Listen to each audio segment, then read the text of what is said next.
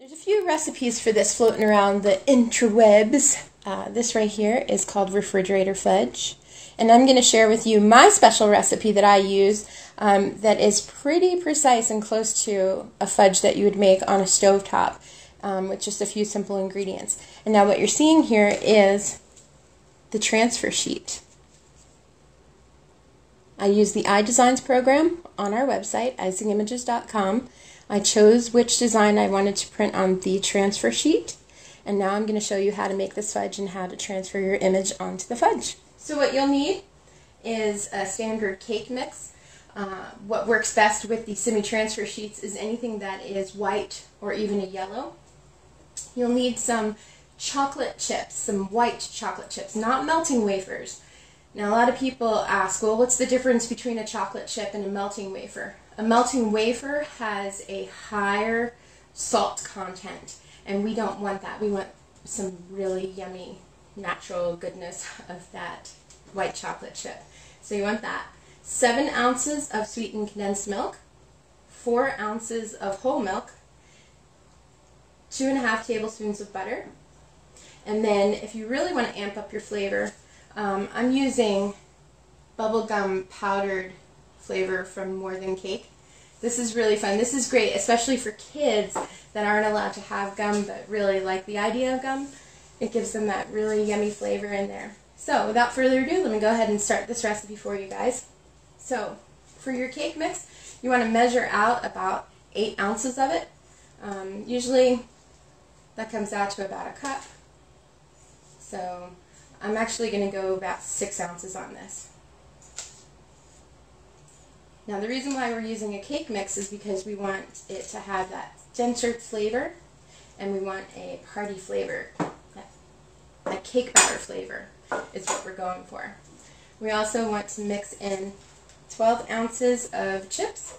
So this right here is going to bring up your scale right up to the pound mark.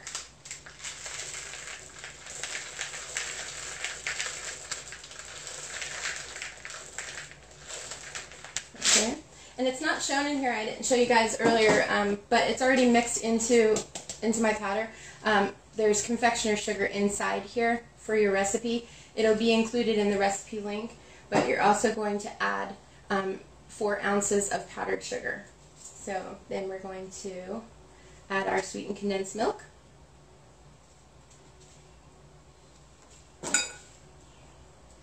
Get all the goopiness in there. Thanks for tuning in. And once again, you guys, I'm sorry for being on this side, but if you are asking questions, I will answer them for you after the segment. And our 4 ounces of milk.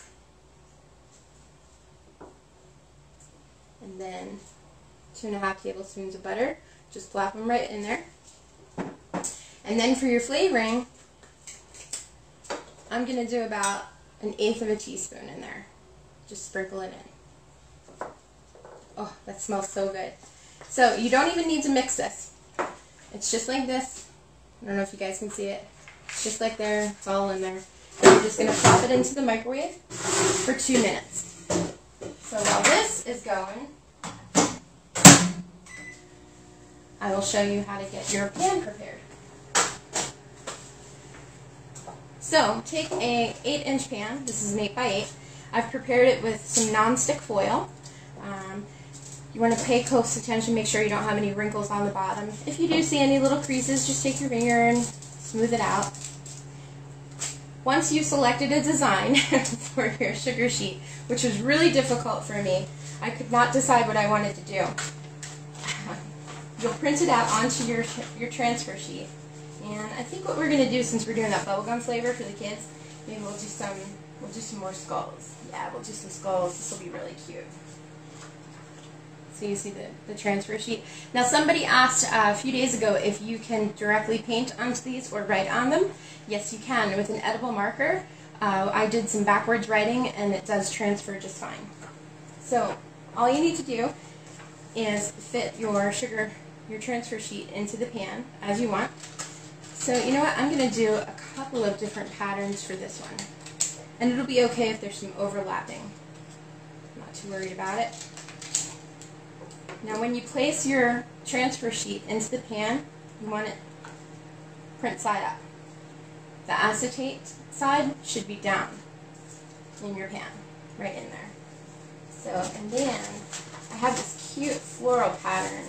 I think I'm going to try this one too. I'm going to put a portion of this one in here. So this should fill up the other half of my pan.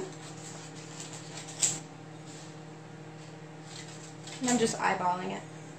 Ready? Acetate side down, print side up. So now you've got your pan prepared. It's that easy. See, we actually finished this part even before our little recipe was already prepared.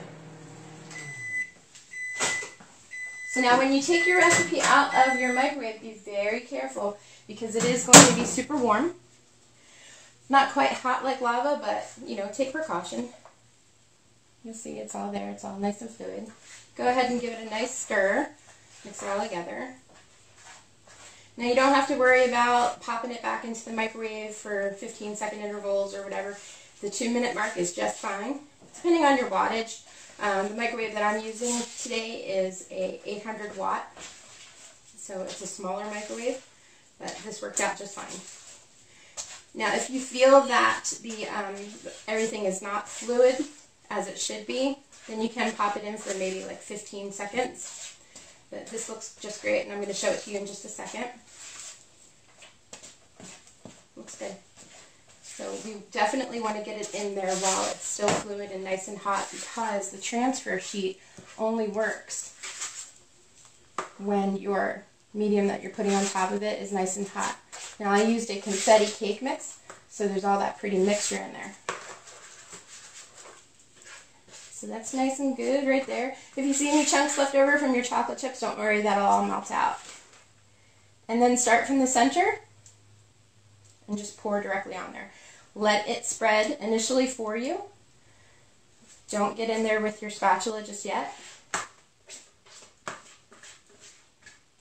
Just continue to pile it into the center, and it will push out to the sides for you.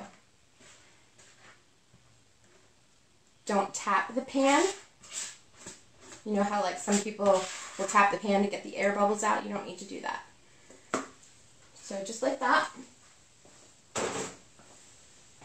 And I'm going to carefully tilt this forward so you guys can see. It's in there nice. And then I'm going to use some plastic wrap just to seal off the top. If you do see any air bubbles rise to the surface, you can use a wooden cocktail stick to just go ahead and pop those out. But there's really not that many. So again, grab your plastic wrap. Of course, we're on live, so anything can happen. And I am the accidental dentist, so that means that we're going to have just a crazy Dexter moment here with some saran.